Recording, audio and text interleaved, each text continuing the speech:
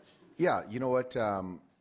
I think that it started from this winter talking about Kenley to be open to going 1+, and he's been on board. Talked to him again today, this afternoon, about it in the weight room, and and he reiterated whatever it takes to help us win a baseball game, and just kind of where he's at. He's pitched 2 of the first 7 games. So he's feeling strong, feeling good. So it just kind of made sense, and the way Woody threw the baseball, and had Petey up earlier, and so I wanted to, once somebody got on base, I wanted to go to Petey, and then at that point, then another guy gets on base, gets an out, another guy gets on base, and I was ready to have Kenley go 5 outs. Didn't want him to go 6 outs, but 5 I felt more comfortable. Where's the balance of the confidence in Kenley versus the need to absolutely have the bullpen get some confidence themselves? Absolutely, and I think that Woody goes deep, and at that point in time, I felt good about going to the pen, going to Petey, and I think that with our guys, from Yimmy to Hatch to Petey, those guys are pretty much interchangeable, and then you mix in JP.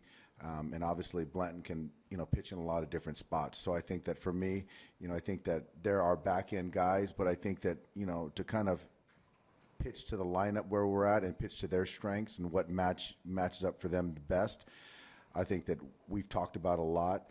And so I just felt good about extending Kenley because you don't want to say it's a must-win or you really need it, but that was a game we really wanted to win. Alex goes 5 his last time out. Tonight he goes 5+.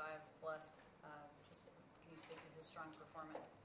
Yeah, you know what? He threw the ball really well, and I think that tonight he and Yazzie were really in sync. And he made one mistake to Ahmed, try to go in with a fastball, leak back over and for a home run. But there's a point towards the end where he got 11 straight guys out. And, aside from being late covering first base, he did everything right and mixing his breaking ball in there, changing speeds, and then throwing the fastball in. So he pitched a heck of a game. Speak to your defense, too. You get the put out, you get the caught stealing, just a couple of nice defensive plays to get Alex out of the inning. Yeah, you know what? The defense has been good. It's been steady, and he was getting ground balls. That's what he does. And Yazzie put a throw right on the money that ended up being replayed, but we won that. We got the decision, and the defense has been sound. And see Howie out there in left field, unscathed, but no, he's a guy that I trust. I trust on the baseball field, regardless of where Howie plays, where he hits in the order. I trust him, and but the defense was sound. In all fairness, when you see a ball go to left, and you have a guy like Howie who's a great baseball player but doesn't have a ton of time in left, what are you thinking when you see a ball go there? You know what? I think that in a normal situation with a player that I just don't have that trust with, then I might hold my breath a little bit.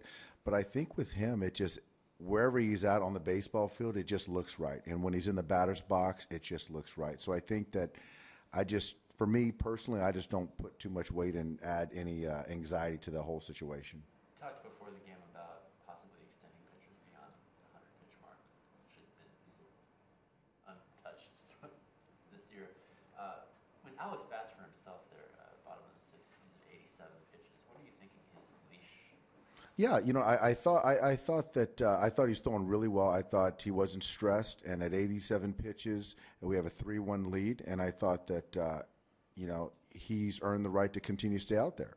And 87 pitches for me, it's somewhere around 110ish, something like that. So 87 pitches, I thought that we could have hit for him right there, but I think at 87 pitches, I want to kind of extend him a little bit.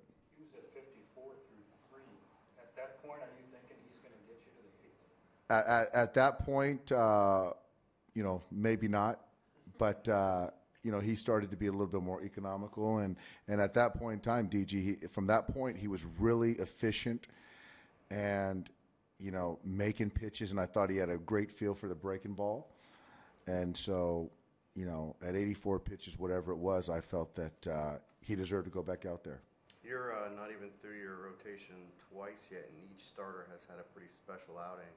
How important is that? I mean, when you can get key outings from your starters already. Yeah, you know what, I think that, you know, people talk a lot about the pen and, you know, what the Royals did and, you know, shortening the game and all that stuff, but I still, you know, at the core of winning a championship, it's about starting pitching. And you've got to pitch, and you've got to lean on those guys, and you got to catch the baseball for them. And so to have those, you know, a great outing from each of these guys at some point, and you know, it's good for them, it's good for us, and again, we're going to lean on those guys. How's JT? JT's just sore, and I think that's the extent of. There's some swelling, and you know, we'll kind of talk about tomorrow. But I think that you know, at some point in time in the next couple of days, I want to give him a blow anyway. So we'll kind of have that. We'll have that conversation. But he's fine. X-rays for him? We took some pictures and they were negative. Doc, you mentioned yesterday that it's too early to like do any changes or anything different or drastic with the bullpen. But you also said you talked to Kenley about going a little deeper.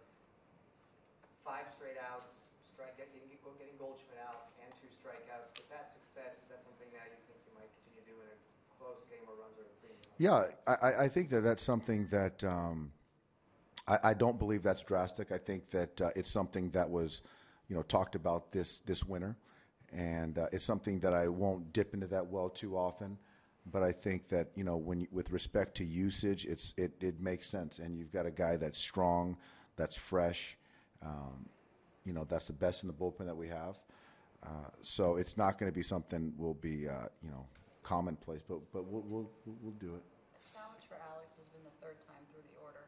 He managed that tonight. Nice to be able to see him get over that hump.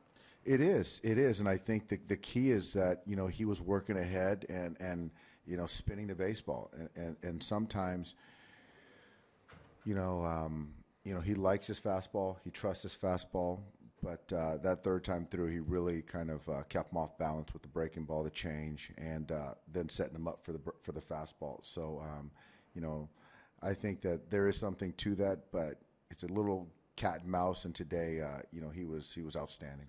3 hit batters today, 3 hit batters yesterday. What do you make of that? And what does the umpire out there make of that? Well, I think, you know, as far as you know, Brian Gorman, you know, issuing a warning to both teams, I think that's what he has to do when he hears some jawing back and forth. That's kind of what they have to do. Last one was a breaking ball to JT that hit him in a good spot. The other 2, yeah, I mean, they came in and hit JT twice. Obviously, one with the fastball. So they're pitching in. They pitch in. When a guy pitches like that, like Alex Wood pitched today, where it was grinding early, you know, was good at the end of his outing.